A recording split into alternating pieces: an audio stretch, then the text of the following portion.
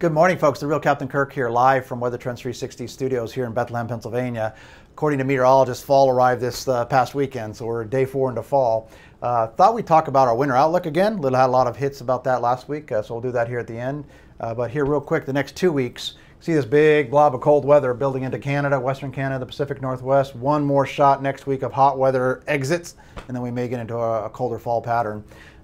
Lots of tropical activity to talk about here. We'll look at that a little more detail here in a bit, but things are getting pretty hot here in the Gulf and the Atlantic, so we'll be tracking that. This week, again, 4 through 10 September, kind of cool, high temperatures, a lot of rain-induced cooling out here. Again, see this kind of conveyor belt of moisture of 4 or 5 inches. Obviously, wherever Gordon makes landfall, we're going to have 5, 6, 7, 8 inches or more. Tidal surge maybe in toward New Orleans and Gulfport, Mississippi, and Mobile, Alabama bays, being on the right side of the hurricane, so something to watch there. Overall, this week we'd say is the 11th warmest in 30 years, kind of average for the U.S. as a whole, but again, #1 wettest, thanks in part to this tropical activity. Jumping ahead to next week, 11 through September, as we're getting into mid-September. Again, this is that last big kind of hot period, and then you start to see that cold weather coming in the Pacific Northwest that'll eventually sweep across the country the 3rd, 4th week of September. So latter half of September looks definitely much cooler than this front half. Again, maybe another system we'd have to watch here next week. One model tries to bring in a tropical type system right into the Texas, Houston area, where certainly they don't want to have a repeat of what happened last year. But overall, the week we'd say is the 5th warmest in 30 years, warmest in about 13 years. So it's a warm mid-September here. And again, 10th wettest of the past 30, and about, again, that makes it the wettest in 9 years. Real quick on the hurricane season, picking up steam here. Again, we're getting to the peak. September 10th is a historical peak, and that extends into about early October. We've got Gordon, again, probably going to hit Gulfport, Mississippi area this evening, late tonight. Tropical Storm Florence is may become a minimal hurricane. Have to see. It's heading in the general direction of Bermuda. May have some impact on the East Coast, TBD on that. Some models try to get it pretty close, but this far out, it's kind of chaos. But certainly something to watch with Florence. After that, we have 3 more waves coming off Africa. So next week, by this time next week or middle of next week, we may actually be up to Joyce, number 10 named storm. We'll see. Several systems off Africa. And then we hear this one's going to be a whopper, number 11, Kirk. So we made the list this year. 2 systems in the West Pacific, mostly fish storms going well north and east of Hawaii, so no big deal there. Maybe another system forming off Mexico. We have a Typhoon Jebi moving through Osaka, Japan as we speak. And then maybe a huge typhoon possible for Taiwan late next week. So a lot of activity in the tropics to be watching, and we'd expect that this time of year. Folks, we're really interested, we had to say, with our long winter outlook last week, so we thought we'd talk about that a more.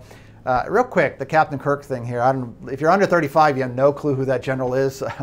I had quite a few meetings with him as a young lieutenant at MacDill Air Force Base back in the 80s, early 90s. I knew him before he was a famous general in Desert Storm. So again, kind of some of the impetus for our inspiration for our technology some 29 years ago, so I'm dating myself at this point. And I always say the real Captain Kirk versus that imposter on TV. Love this guy, kind of the inspiration for why as a kid I got into science and technology and weather. So again, had the pleasure of meeting him. But again, I say I'm the real Captain Kirk. He's that imposter on TV. We showed this last week in our video about the winter outlook overall. So it's the coldest in 5 for the U.S. overall, snowiest in 5 for the U.S. overall, and wetter than last year. So again, kind of a nor'easter track is what we showed here. Even some good snows where they haven't had much snow out in the Midwest. So they may actually see quite a bit of snow in the areas. Kansas City hasn't seen a lot of snow in many years. So certainly out there, and then much of the country trending pretty cool. This is, again, an example of how we can get into much, much more detail than that. So this is, again, I say this is an easy view of the winter outlook. This actually takes us all the way through April. So there's a U.S. trend. So we're kind of right in here right now where we're in this warm period, but then it looks like we get into late September, a cold snap. And then that kind of just continues, brief periods of warm, but you see more cold than warm, as opposed to the summer where we've had more warm than cold. And that really extends into about the first week of March. So pretty long cold winter once we get cranking here through the fall into the winter. And then this is just precip trends for the U.S. overall. So a lot of wet weeks versus a few dry weeks in here. Keep in mind a cold, and we think polar vortex may be the theme of the day as we get into mid-January into February. Hear that term again popping up in the media. Even though you may be dry, cold and dry can mean a lot of snow.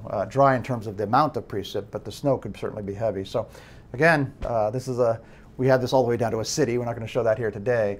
But this is the kind of information we'd show in a report, a year-ahead report showing February. Again, we think you're going to be hearing polar vortex, unfortunately, this winter. So load up on your propane and your fire logs and all that kind of good winter stuff, because you're probably going to need it this winter.